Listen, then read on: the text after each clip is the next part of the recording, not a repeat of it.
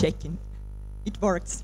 Thank you very much. Thank you for attending this event, and this is my big pleasure having this pitch in front of you. So now everyone speaks about AI, same with me. But I will tell you how AI analytic in-store help consumers and business owners both. So why me? I'm Lina Fleitman, and I have a track record in business development and entrepreneurship. I have a master's degree in applied math and in computer software development as well. And now I'm a co-founder and chief revenue officer of Dispel. This is software as a service platform for AI marketing in store. So everyone knows about Wi-Fi, about cookies, about MAC addresses, and browser history. Google Ads provide a targeted advertisement for us every day, and we consider it valuable and meaningful. And this is an integral part of our lives. But I know that some people are still scared about audience analytic offline. They might thinking about Big Brother, but this is far true of reality. And I'm here to dispel the myths. First of all, data is collected not to spy on you. It is used for useful things, for customer experience, increase customer experience and customer engagement. It is also used to tailor messages in store. It is used for store and layout optimization and inventory. Secondly, data is collected in non-personalized way. No personal data is collected, never. We might collect data due to regulations and technology limitations. We can store only anonymous data, aggregated data, so nothing in common with identification. Data is collected not with magic waves and not with telco providers. Different sensors are used to collect those data in store, and only aggregated data is sent into the cloud. Then, government, neither NASA are not interested in audience analytic offline, at least so far. They are retailers and brands, those who are interested in those data to increase their sales. And data are used by marketers and data scientist specialists to work better with their customers, to increase customer engagement and customer satisfaction. That is, let us have a look how technology works. That is very simple and legal, like I said. Different sensors are used to scan, stream on a fly, and erase the set of anonymous attributes of every person, like age, gender, emotions, involvement rate. We also know the time, how long person spent in front of specific sensor, and the total time in store. Different sensors in store exchanging the information and create a customer journey map, and also the increasing rate. And at the end of the day, retailer gets the full customer profile, including the number of visitors, the exact number of visitors, without no repetitions, without employees in it, and also engagement rate from visitors into engaged visitors, and from visitors into real customers, and also the bounced traffic. So they will know for sure who entered the store and didn't buy anything. But what is the reason? And we are GDPR compliant. So technology works in a legal field, and we care about privacy. We stream audio, video stream on the fly, and select the set of anonymous attributes in real time, instantly. Technology works at the point of sale, at the edge. It works locally. Only aggregated data sent to the cloud to promote dashboard, to present dashboards and visitor insights. So let me give you a few examples of how it could be beneficial for business owners and for consumers as well. All you know about Amazon Go. This is the store without cashiers. It works like this, as simple like this. Men enter the store, scan QR code via app, grab some food, some products, and leave. Sensors store this data and send it to payment system and to merchandising system. Everything works automatically, and you can enjoy the autonomy and the absence of queue. So it's very useful for us.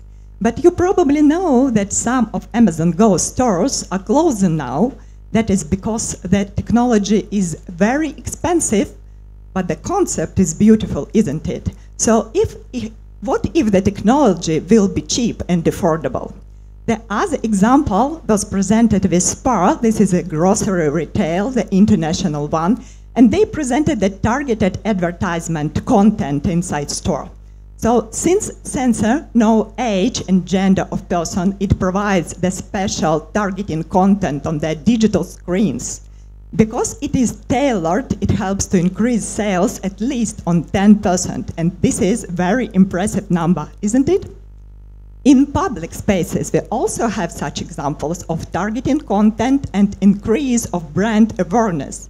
That one was presented with Canadian publisher, and they tried different pieces of content for different customer segmentation in different locations, and to bring them brand awareness and loyalty.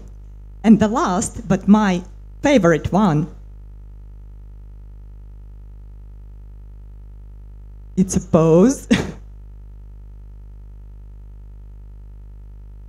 You will see that this one about the Canadian publisher. Sorry.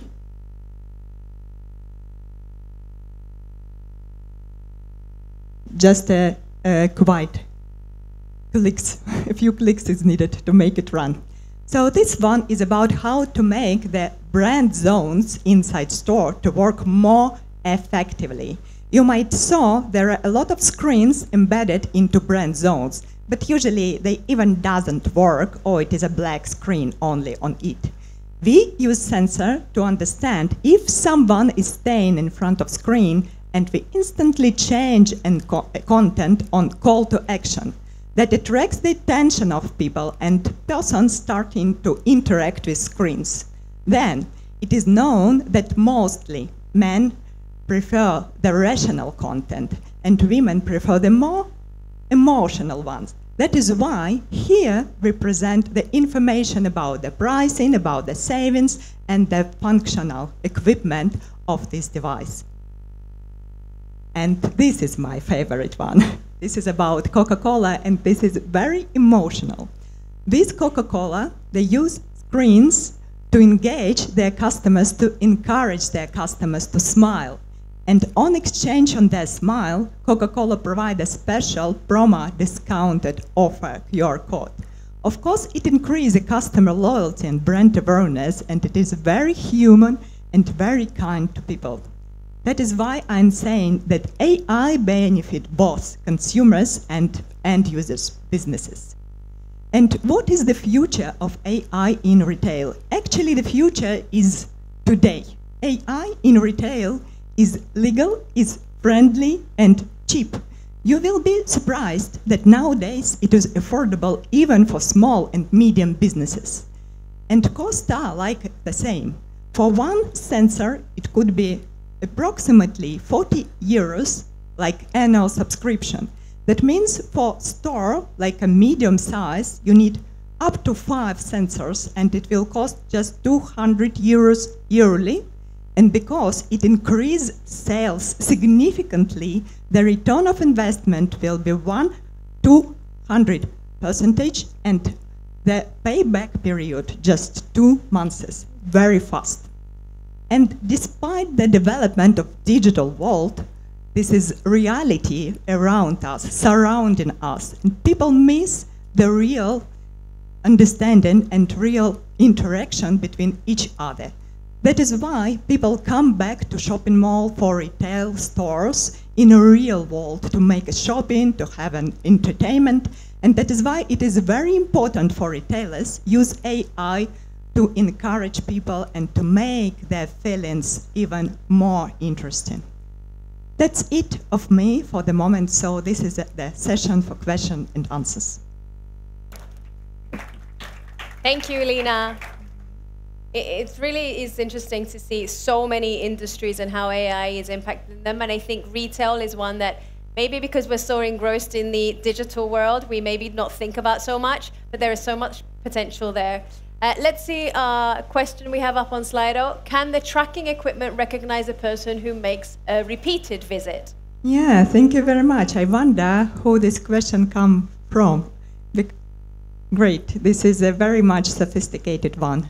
And not an easy one, because in terms of technology, it is possible. It's very easy to do.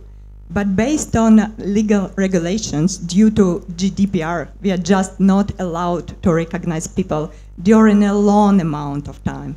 So it means that we store data during one day, during the session. But if we have a customer concern, we can do it. Interesting. Anyone else have any questions before we close off the session? Yeah. Do you think this can work in an e-commerce environment as well?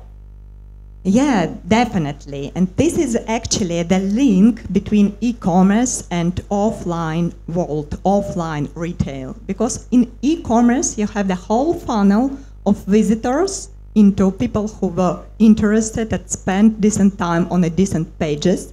And we are doing the same at the offline. And we have a way to link the online customer profile with their profile online, and we are filling this gap. Fantastic. Thank you. Thank you so much, Lina. Thank you, everyone. That concludes our session. So let's give a round of applause for Lina.